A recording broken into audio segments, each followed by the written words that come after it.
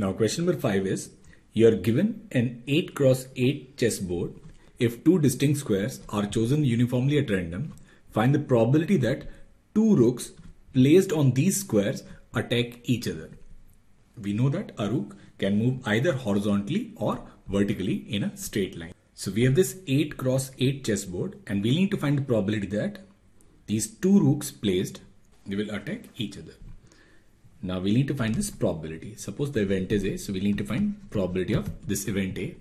Now first we'll find total number of ways in which we can place two rooks on these two squares.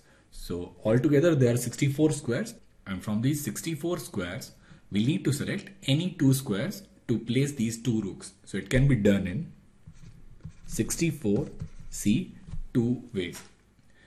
Now we need to find the probability that these two rooks, they'll attack each other. So we know that these two rooks, they'll attack each other if they are placed on the same horizontal file or if they are placed on the same vertical file. So we'll take this case 1 when the two rooks are on same horizontal file. So we have 8 files. So from these 8 files, we can select any one file and it can be done in 8C1 ways.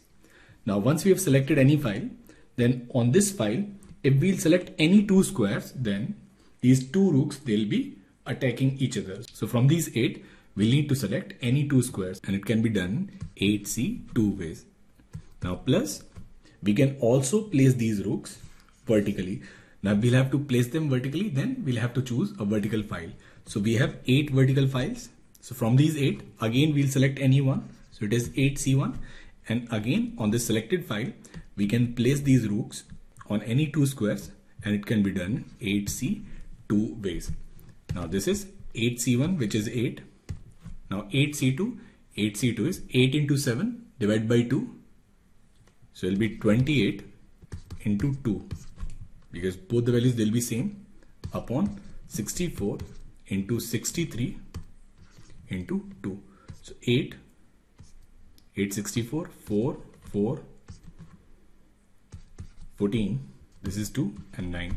So the probability that these two rooks will attack each other is simply 2 by 9.